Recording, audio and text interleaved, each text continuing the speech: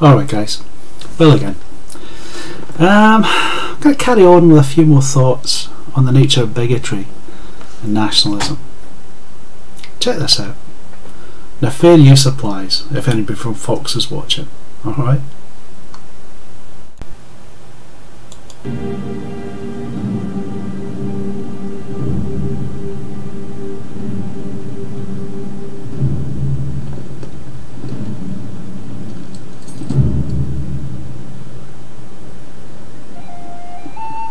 After the beheading, William Wallace's body was torn to pieces.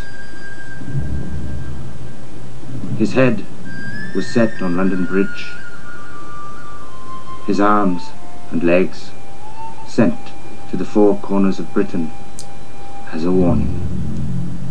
It did not have the effect that Longshanks planned. And I, Robert the Bruce, rode out to pay homage to the armies of the English king and accept his endorsement of my crown. I hope you've washed your ass this morning. It's about to be kissed by a king.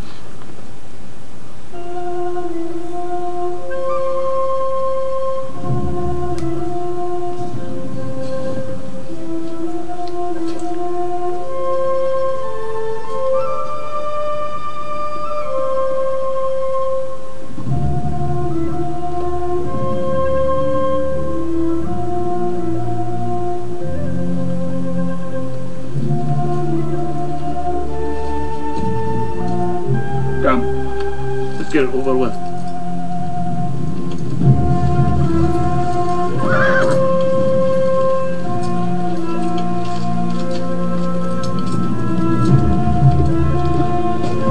Stop!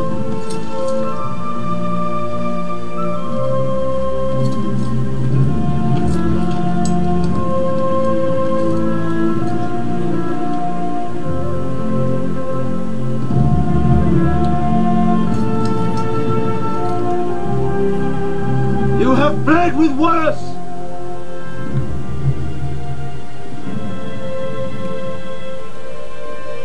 Now bleed with me!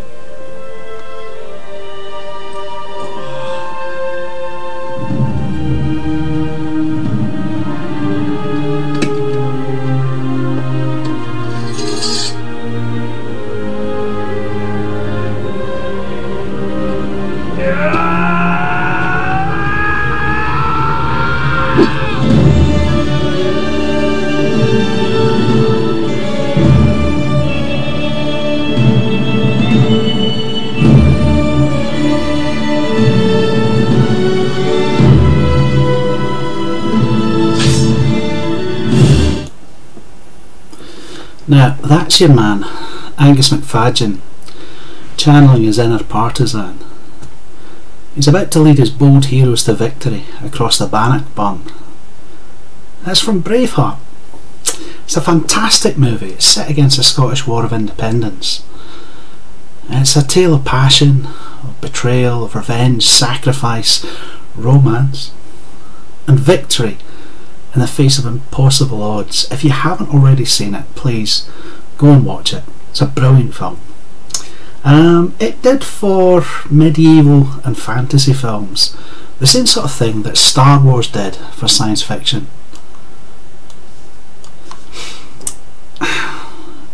What I'm saying is, without Braveheart, there would have been no Lord of the Rings, there'd have been no Game of Thrones, there probably wouldn't even have been any Vikings. Now, there's no fancy CGI effects, and Mel Gibson surrounded himself with some of the finest actors from Ireland and the UK, and if the extras look like real soldiers, well, it's kind of because they are. The Irish Army donated the FCA for the battle scenes, and if you look closely enough, you can see some of the lads using Hollywood as a great excuse for knocking the shite out of rival units. The thing is though, while you're watching it, just remember that it's a work of fiction, and it's one that shows a disturbingly Anglophobic bigotry.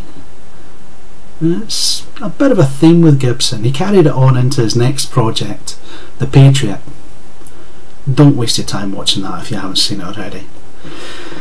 It's one of those things that's got the British as the bad guys. It's got British redcoats reenacting some of the worst atrocities of World War II. You know the sort of thing, gunning down school children, rounding up villagers and burning them in their own churches. That sort of thing. Nice. Anyway, I want to talk about the reality. You know, what's the film based on? And why do modern Brits care about what happened more than 700 years ago? Now, I've done a couple of videos already on some of Scotland's origins. I've put the links below. But a brief history of Scotland, it runs something like this. In Roman times, the north of Britain was occupied by people that the Romans called the Picts, and the north of Ireland was occupied by people that the Romans called Scots. Now, over an extended period of time, the Scots colonised the wee islands in between Ulster and the Scottish mainland. Now, according to popular myth, a Gaelic Ree, or king, called Riata, took the west coast of Scotland, Pictland, whatever you want to call it, by force of arms, and he formed a huge kingdom called Dalriata, Riata's share basically. Now, according to the Venerable Bede, an English historian, the Scots, following Aidan Macabran, the king of Dalriata, were defeated by Ethelfrith of Bernicia at the Battle of Digstastun. Now that happened in 603 AD. That made them clients first of the Northumbrians and then later of the Picts, possibly in Fortune. Now bear in mind that Bede he considered the Dalriadans to be Irish, and he was writing all of this 130 years after it happened. Irish sources, they record the battle, but they record it in a different way. They note that Ethelfrith's brothers Theobald and Eanfrith were killed, but either way, Aidan escaped, and he handed the kingdom on to his son 5 years later. The Scots were the junior partners in the Scottish-Pictish relationship after that. Now, around 840 AD, Chenaid mac Alpin became the ruler of both Picts and the Scots, and on that day, according to a long academic tradition, Scotland was born. Except it's not quite that simple. You see, while modern English-speaking historians are comfortable with having Kevin MacAlpine as the first king of a united Scotland, Chenaid wouldn't have had a clue what they were talking about. He ruled a country called Alapa, a very different place.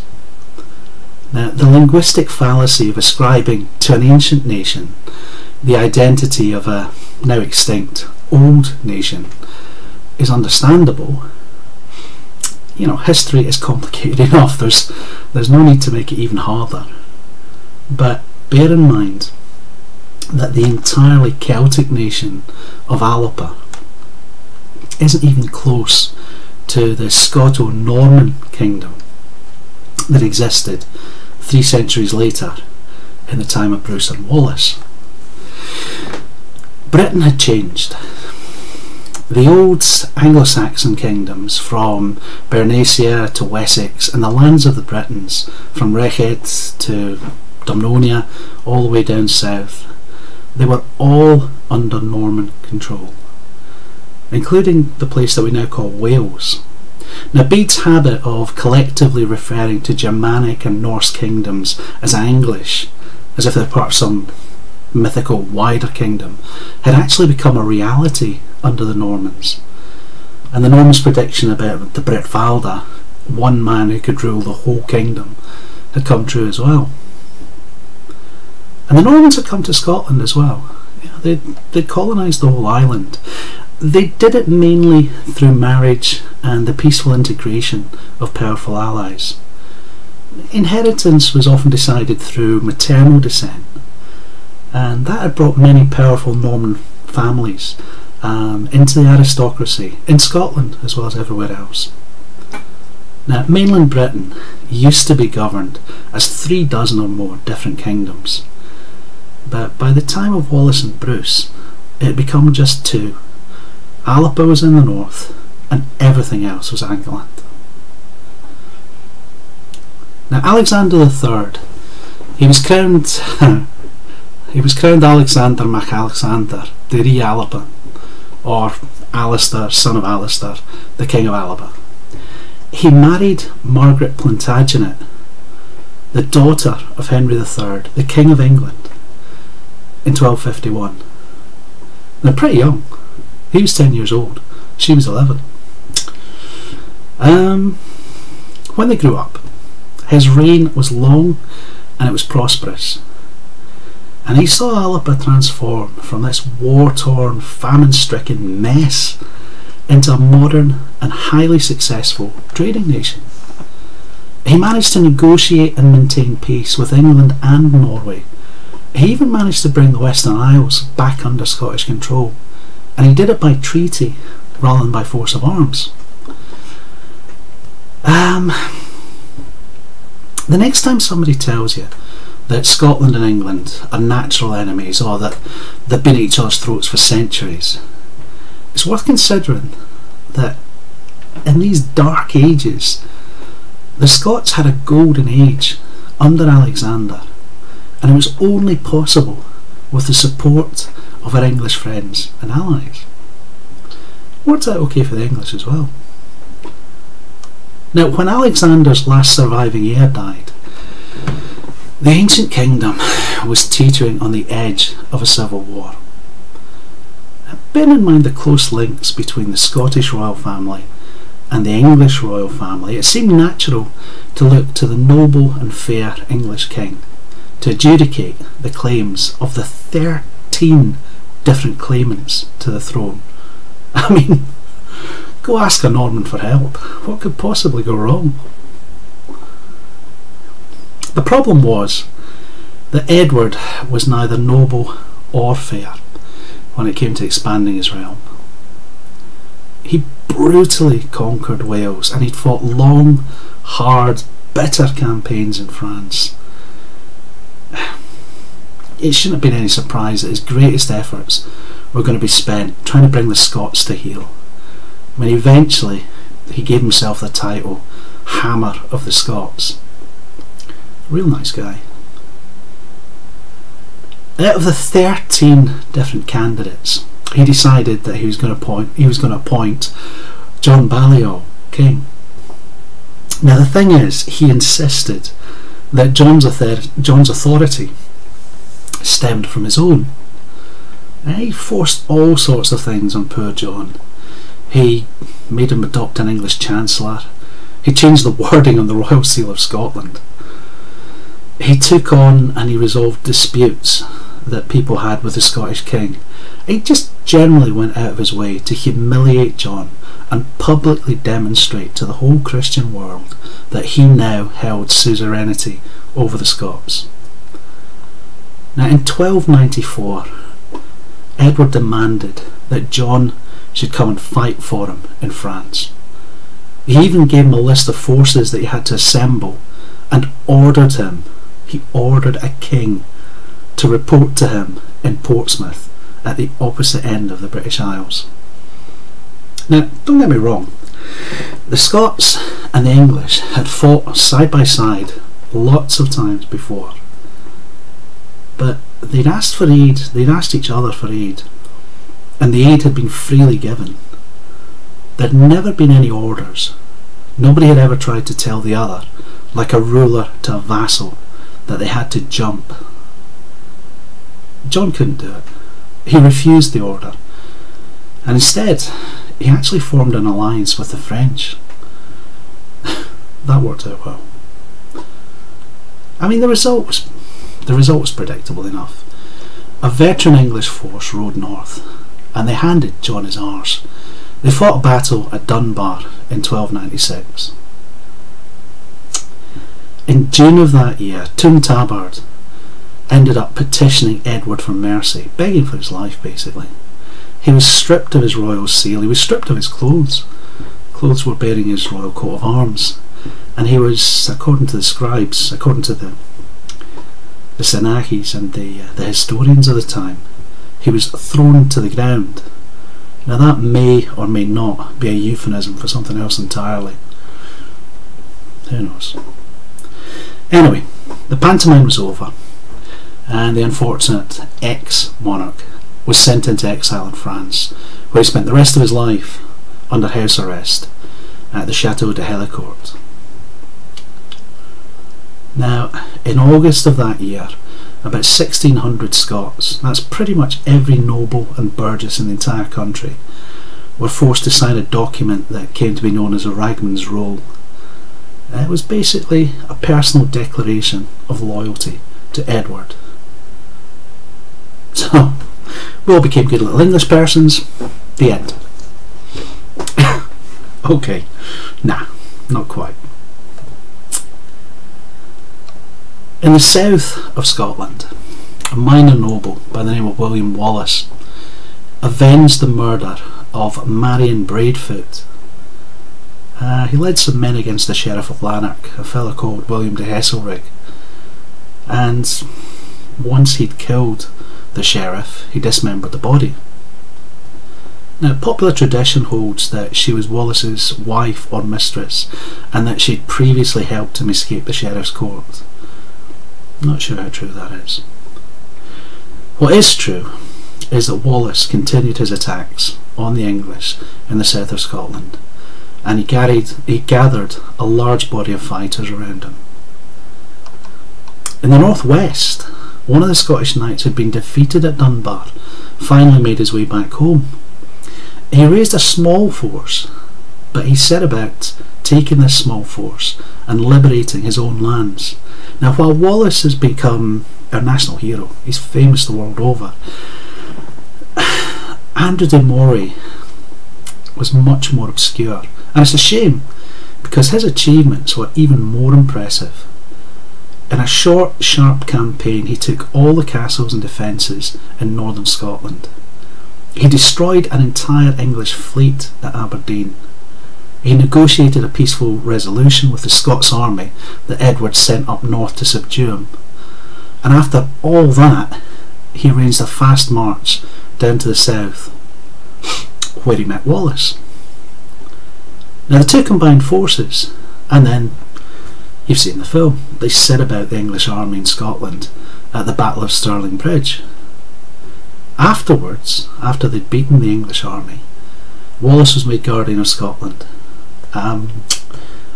Moray, he was fatally wounded in the fight. Most accounts have him living for a few months longer, but chances are he died that winter. Now the following year at Falkirk, Wallace was defeated by a large English army. Didn't help things though. The rebellion just grew stronger. John Comyn and Robert de Bruce were mortal enemies and they were rivals for the throne, but they combined forces and they were named as joint guardians of Scotland, the same way Wallace and de Mornay had been. De Bruce made peace with the English in 1302. It looked, or it seemed, that Ballioil was going to return to Scotland. There's no need for him to fight on. Comyn, on the other hand, he kept fighting. Now the Lord of Badenoch was a competent commander. He virtually annihilated an English force at the Battle of Roslin in 1303. He finally made peace with the English in 1304, after gaining assurances from Edward that Scotland's laws and Scotland's customs would be restored to the ones that had been held under Alexander III. But there was a price. The king wanted Wallace. Wallace was to be hunted down, arrested, and handed over to the English. And he duly was. A Scottish knight by the name of John de Monteith captured Wallace, and it didn't go well. He was hideously tortured. They dragged him naked through the streets of London. They hung him until he lost consciousness. They revived him, and then they forced him to watch as they removed his genitals, then his intestines, and finally started hacking out his vital organs one by one, and they threw all of it into a vast brazier, a huge stone fire next to the torture table. His terribly mutilated corpse was beheaded, and it was hacked into 4 parts. His head was put in a spike in London for the people to laugh at. What was left of him was sent on a tour of Britain.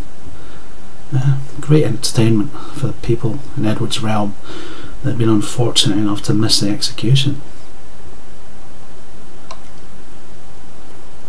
The clergy back in Scotland had decided to follow a bit of ancient Latin advice. Audentis Deus ibi juvat. De Bruce was the best candidate for the Scottish throne, so they offered him their unqualified support. He was a rash young man. He repaid them by murdering John Comyn right before the altar at Greyfriars Kirk in Dumfries. Nasty. Now that desecration should have got him excommunicated. Eventually the Pope did.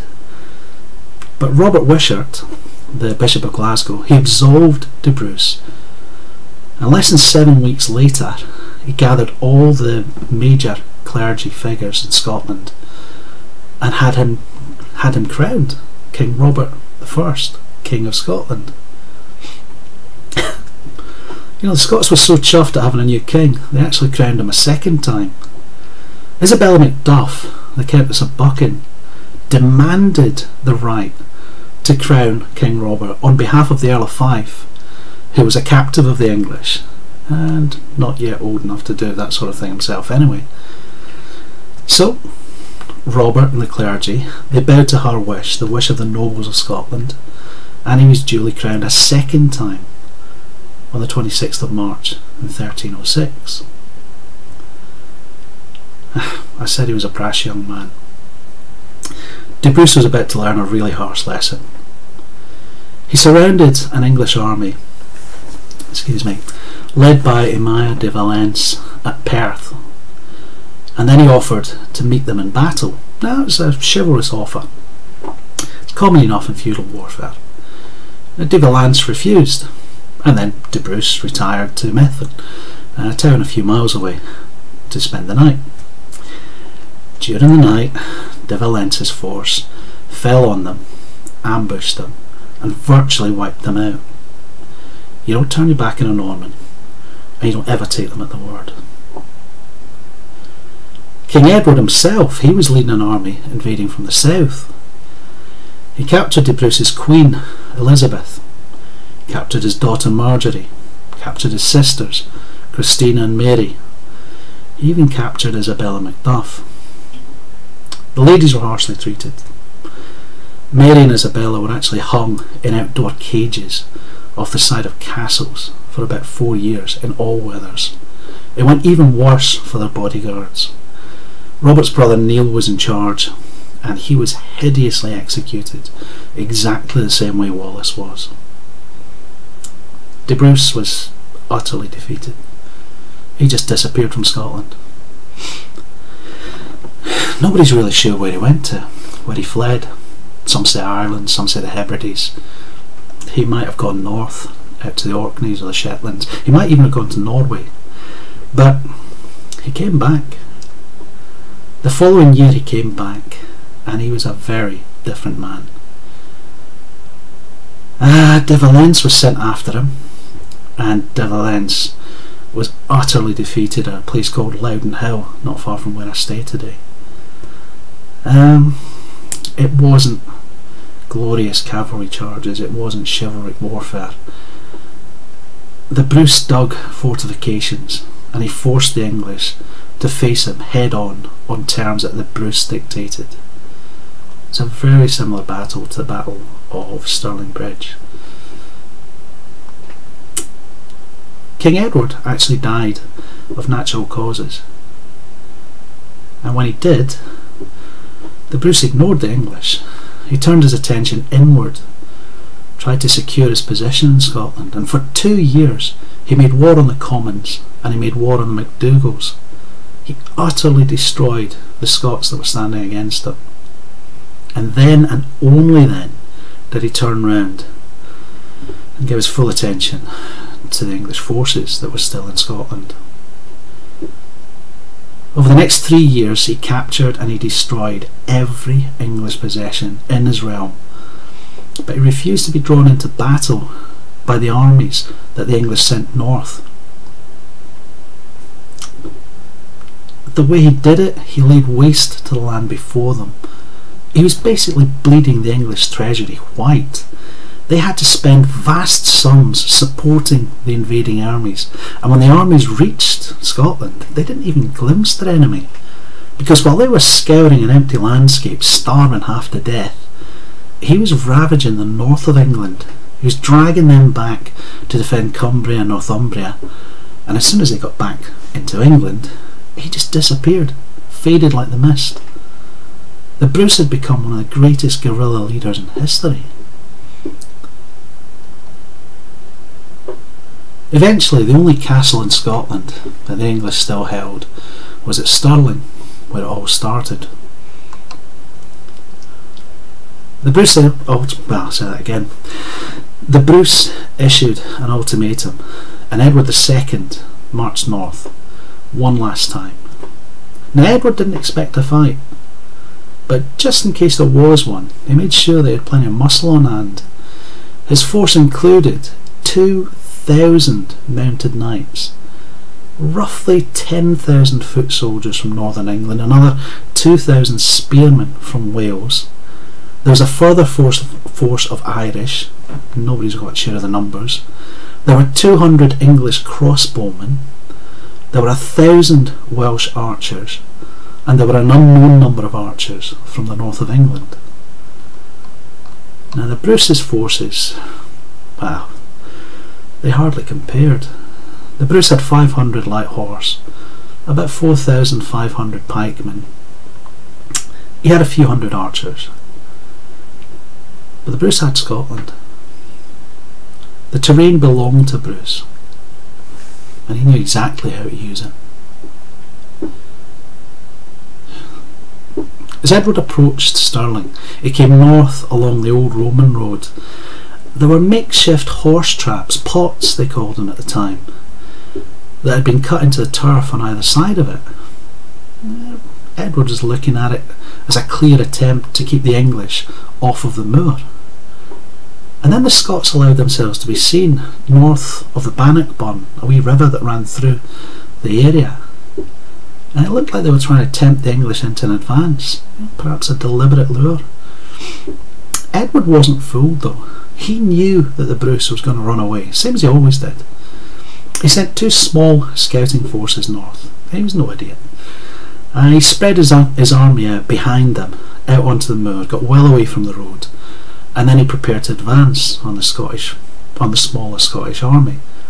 That wasn't quite as easy as it might sound. He had a lot of troops to organise. He had some very difficult terrain to cover. While it was happening, the Earl of Hereford led 300 heavy horse towards a place called Coxted Hill, and they were amazed to see, right out there in the open, there's Robert the Bruce, sitting on a small pony, wearing light armour and carrying nothing but an axe. An English knight, a chap by the name of Henry de Bohun, he spurred forward, shouting a challenge for the king to come and face him in a duel. You don't get an opportunity like that, ever. It should have been an incredibly one-sided fight. The Englishman was galloping in full armour. He was on top of a mighty destrier, a huge warhorse. He was armed with lance, shield, a full array of close quarter weapons. And the Scot, well, he was in a wee palfrey, and to all intents and purposes he looked transfixed, as if he'd been caught in alarm, just staring down like a rabbit at his approaching doom. The duel was pretty much the battle in miniature. The knight hurtled in, he saw an easy victim, and he saw glory waiting for him.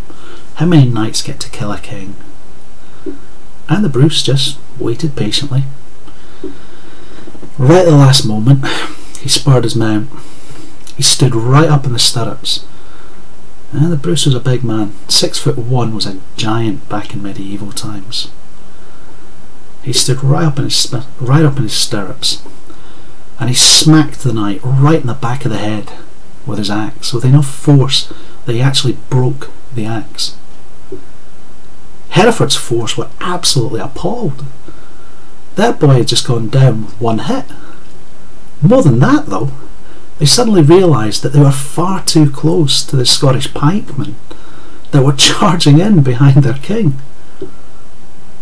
The heavy cavalry couldn't move, they couldn't charge, there were too many of them to turn around, they were forced back by a wall of spears and Lochaber axes. Didn't go well for them. Now to the east, Sir Robert Clifford's force had met a very similar fate under the pole arms of Thomas Randolph, the Earl of Moray's force. Same gig. They saw what looked like an easy mark, they charged up to it, and all of a sudden, out of the trees and the bog around them, they're surrounded by pikes and Lochabers. You'd think Edward would take the hint, but he didn't. Instead of withdrawing, he kept on preparing his army for an advance across a broad front. It took forever. They were manoeuvring all night. By morning, they were just about in the kind of order Edward wanted them to be in. He didn't expect to see anybody, but he was absolutely astonished to see the Scots lined out in front of him. Tradition says that his reaction was, "My God, will they actually fight?" It had taken most of the night to get his army into position. His boys were tired, they were demoralised, and they were far less convinced that they could win than he was. Edward saw the Scots kneel down before him and burst out laughing. He thought they were begging him for forgiveness. Now, his troops weren't laughing. They recognised pious men making their peace with God, ready to die for their cause. The English heavy cavalry charged straight away, but in the mud of the peat, they couldn't get enough traction to build any kind of momentum. Now the Scots were advancing in three schildrins, vast formations of pikemen, and like a phalanx, but on steroids. They met the heavy horse with their pole arms before the cavalry lances could get near them. The charge faltered, it stopped in its tracks, and then slowly, inexorably, the English force was pushed back. They were pushed back into the advancing footmen that were following in behind. Now the English had archers, but they couldn't shoot for fear of hitting their own men. But those men were getting pushed back further down the slope, back into the boggy depression that's cut by the burn. The unease that they were feeling started to become fear, and in some of them fear became panic. The English line began to accelerate, going backwards. So James Keith and James Douglas led the Scottish light horse around the English flanks, and then they hurtled in to cut down the English archers before they could get their weapons into play. The Scots ponies could gallop at full pelt across moorland that would bog down the heavier coursers and the destriers that the English knights favoured. And just as the battle was beginning to turn, just as it was beginning to look lost, the Bruce called on the small folk. He had untrained auxiliaries, he had his baggage train. They weren't doing anything. So he had them form up, make themselves look like troops, and had them run down the hill from Coxted Hill towards the battlefront. It was far too much. The English thought a second army would join in the field, and they just broke. They fled the field if they could. Edward himself had to be rescued and led to safety by his knights. The Scottish troops almost got him. Most of his army weren't so lucky. It was an absolute slaughter behind him. Now, Bannockburn wasn't the end of the Scots struggle for independence. It would be 14 years, 14 years bitter warfare before the English finally recognised the Scots' right to self-determination. They signed a treaty called Edinburgh-Northampton. But those years, those 14 years of warfare, were fought on English and Irish soil. Edward had been sent home, never to come back. So how does Braveheart compare to history? Well, mostly it doesn't. Randall Wallace, when he was writing his script, he cherry-picked a few events from his namesake's legend, and he just wove them into Hollywood adventure. He makes a point that some things are worth fighting for, even dying for. But the problem is that the film uses a modern demographic, the English, as the enemy, dramatising historical slights and adding them with all sorts of horseshit. Just prima noctis, that maidens having to sleep with the Lord on their wedding night. Fuck me. The film doesn't acknowledge the sacrifices made by numerous Scottish patriots. The people who died in the struggle, there's too many to list, but men like Andrew de Moray, John Comyn, all of the Bruce's brothers. The film sells itself as Scottish, but it was actually filmed in Ireland, mainly in Ireland, with a host of Irish actors and extras. And the film's peddling that same old Irish victim narrative that Hollywood seems to love so much. They've been ramming it down our gullet for over a century. Only this time it's the Scots as a sort of substitute Irish people. And it didn't show Scotland. I think there's one scene where you've got for reasons unknown, you've got Mel Gibson running across Scottish hills all by himself. The thing is, the Scots and the Picts before them, they won victory after victory against impossible odds, because the land around here, it lends itself to defence. It's nothing new. There's compelling evidence to believe that the wall that Hadrian built was a response to the appalling losses that his forces in northern England and southern Scotland were facing. There was an elite legion, the 9th. They may have been entirely wiped out in the conflict. Now, Hadrian was he was reinforcing England for a reason. He built that wall for something. Now, having Nell and his plucky Irish heroes charging around a well-mown lawn in all of the battle scenes, it jarred on me. It was one of the worst parts of the film for me. But you know, the last word goes to some wag that Gibson talked to on the film's release in Scotland. He walked up to the fella and he says to him, "What do you think of the film?" The laddie looks at him and says, "Well, Battle of Stirling Bridge could have done with a bridge." Yeah, Gibson's like, "Well, it kind of got in the way." Aye, that's what the English said too. Layers, guys.